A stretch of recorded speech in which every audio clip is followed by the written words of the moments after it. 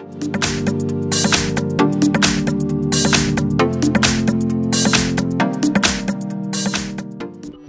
I've got Samsung Galaxy J4 Plus, and let me show you how to wipe cache partition on the following device. So at first you have to switch off your phone, simply tap on power key and hold it for about 3 seconds.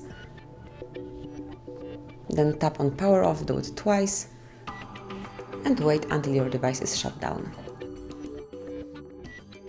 Once it is, tap on power key and volume up keys, hold both of them all together until you are in hidden mode, which is recovery mode. And that's it. Now, as you can see, we are in Android recovery.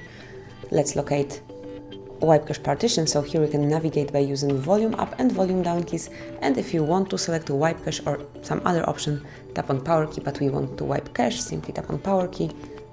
Confirm that you would like to do it by tapping on yes. And that's it. As you can see, wipe has been cached, so we can reboot the system now. Tap on power key and wait a couple of seconds until you are back in the normal mode.